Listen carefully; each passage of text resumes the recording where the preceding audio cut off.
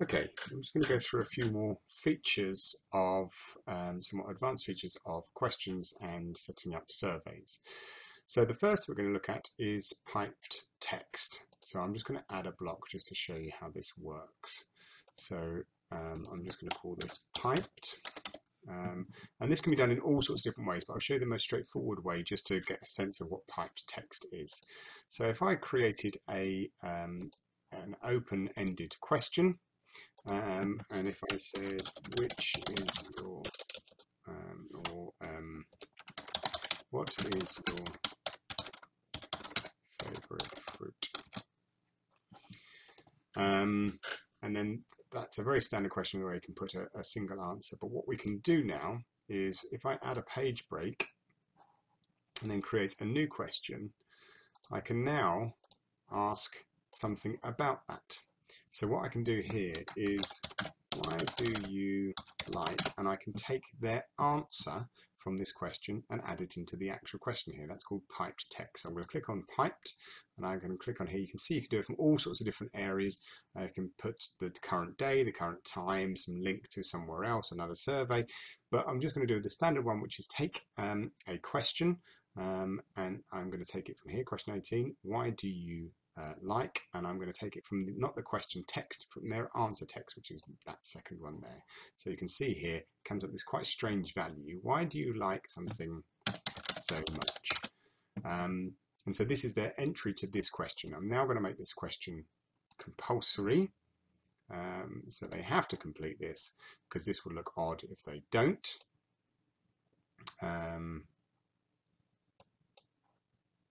Oh, sorry, I have put the, as I've already noticed, it's worth noting here, there's a little error here. I've put the wrong question, I've put the actual question itself in here. So sorry, I'm just going to go through that and put the pipe text.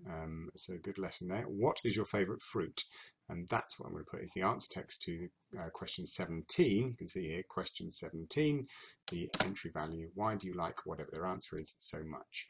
So this allows us to get a bit more of an in-depth data, say for example, like as you would in an interview, in terms of their response. So this could also be if you wanted to make it more formal, and you could ask people their name, and then you could say, you know, what is your name, first name, and if I put my first name was Paul, and then later on you could put that in the question, hi Paul, what do you think about this? This can make it a somewhat more informal or more interactive experience. And so we can take pipe text from different areas. The other thing we can do is take pipe text from questions that there's fixed answers. So if I said, which of these do you like best? And then option 1, option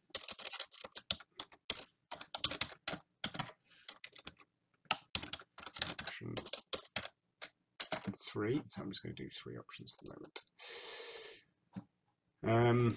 And then, so this allows, so again, I'm going to put, why do you like, and I'm going to put their pipe text from question 19 here. So you'll see here question 19, and I'm going to take their selection, the selected choices. And then I'm going to make that as, again, I can do it, I could do a rank order, for example, and I could edit the items as which were most important, because of 1, because of 2, because...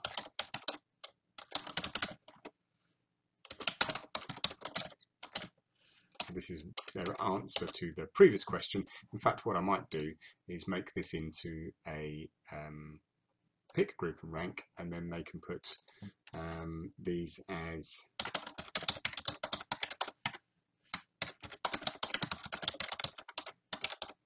I'm just going to give 2 so you can see the idea, and I'll just have that one as important, not at all important, and then they can put the answers in there. So I'm just going to again add a page break. So what you'll see now as I preview that particular question, so we're just going to have to go through again. I'm just going to ignore validation, go through to the question that I'm most interested in. So this is the one where we have pipe text. So first question I should be able to come here. That's just our general question. So this one, what is a favourite fruit? So if I put in banana, and then you'll notice here, why do I like bananas so much? And then I can put in a response into this question. And then the second one, which of these do you like best? I'm going to click on option 2. And so notice here, why do you like option 2? And then I can put in the options here. And again, I'd give some instructions there. So you can see how we can take text from previous questions and make a more interactive experience in our surveys. So that's one way of dealing with piped text. We can do it in all sorts of ways.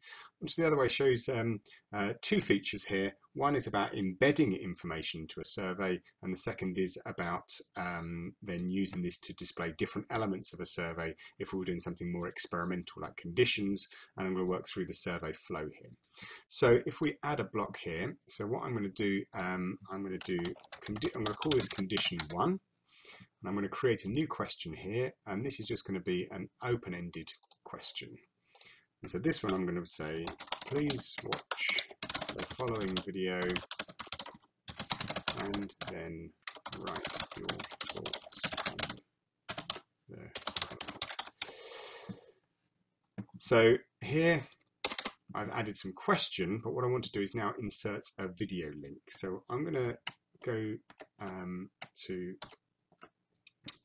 YouTube here. I've got a video, and so there's lots of different ways to embed, but if it's a simple example, on YouTube you get this share feature, and you get this idea of embed. So there, if you click on embed, you'll get an embed code.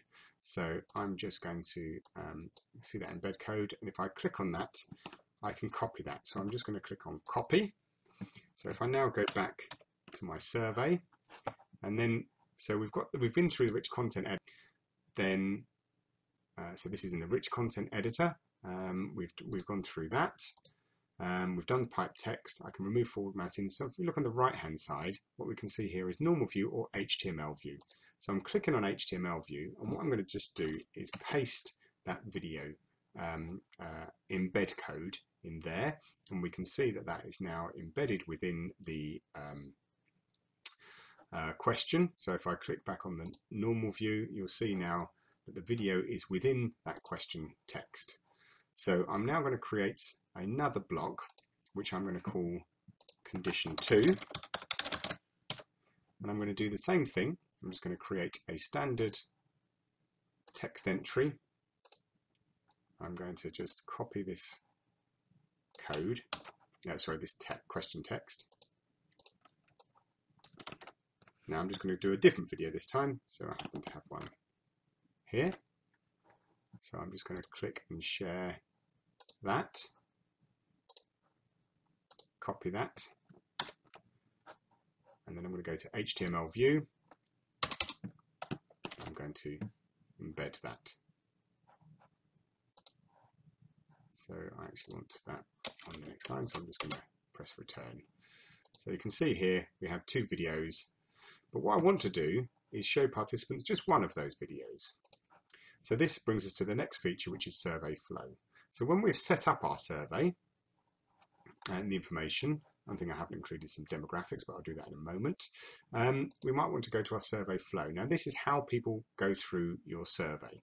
So this is the order. They come to the information sheet, and then they will just move through this in order. But what we might want to do is actually have different ways of moving through the survey. So I'm actually going to say that I want their demographics at the end. So I'm going to drag that down to the end. So when they finish their key parts, that's when they fill in their details about who took part in the survey.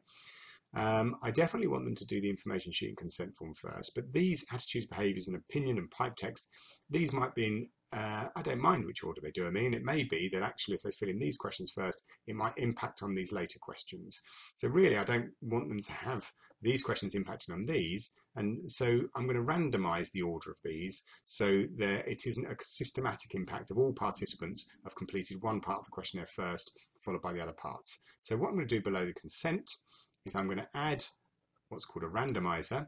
So the randomizer says randomly present some of these, and I'm just going to move these elements by dragging and dropping them into this section here. So all of these, and what you can see here is that you've got to randomly present these 4 elements. And so these will be presented in a random order to the participants. And what we know is within these blocks, there's also some randomization. So I'm also going to add something below here. I'm going to add another randomizer, but this time I'm just going to present one of those 2 elements. So instead of 2, so now they get all of these 4, and then they have to see one of these. So this is quite good for any kind of experimental designs. And we can get more complex. We can add below each of these all these different sorts of features. But just to show you that in the survey flow, this is how participants will move through your survey. And so we have a standard randomizer for these bits, and then they're going to see one part of this. So they'll see all of this and then one part of this. We could also add a branch. So if I added here, what we might want to do is have only some people. So for example, if we had we wanted to show some part of the survey for people who had experience with some element and some people who didn't, or some people who lived in certain locations, we can add branches, and so we have different parts of the survey dependent on other pieces that you've filled in. So we can do all sorts of different things. We could have a question, so I could have collected some information from a previous question, which I haven't got here, and the answers on that. Or I could embed data, or depending on how they complete it, might have a different set of the survey, or all different sorts of features. So we can do branches, and we can do, I'm just going to delete that element. We can also have different elements in our survey in terms of moving through the survey. So you can see how through survey flow, we move people through this survey, and we get the idea of why it's important to use blocks. So if I just save that now and just preview the survey. So again, I'm just going to go through this survey. I am going to consent to take part, and we should just see one of those videos. So I'm not going to complete all the questions, but you'll get the idea. So this is where I wanted to see these in a random order. And here, what was our favourite fruit? So this is a required question, so I'm going to put apples here. Why do you like apples so much? And you see the responses that we've had on this one. And now we should get into, so we have a random video, one of those 2 videos, and this they can now watch within the survey. So this is all embedded within the survey, and this doesn't have to be a video. This could be an image embedded within the survey, or other feature, and then you can include some responses here. And again, you can see that on the mobile version there, and then you can see the response. And that's taken to the end of the survey. So we can see now that we've got the survey flow, randomization, piped text, and different ways of using conditions, or different sorts of ways of navigating through the survey.